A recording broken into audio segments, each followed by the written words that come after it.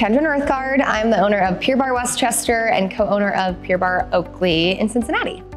Pure Barre, the workout itself, it's a technique, it's high energy, high intensity, low impact group exercise, but our business model is just community based entirely.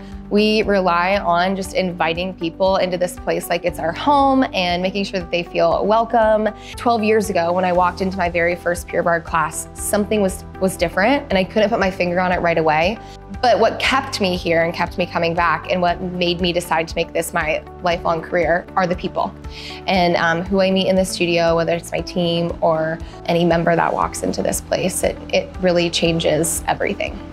It makes our job not feel like a job. It's so fun. ECDI very much helped me get all of my ducks in a row. I had no idea how involved it was to just apply for an SBA loan, and I did not know where to begin. So they had all of the resources available to me, whether it was like a template of getting a certain document together or putting together financial projections and how that would apply to my business as it's different than like a restaurant, things like that. So that was mega helpful, and I could not have completed just an application without the help of ECDI.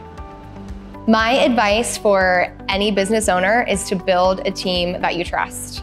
Any business can never run on one person alone, and the success of both of my studios is 100% because of my team.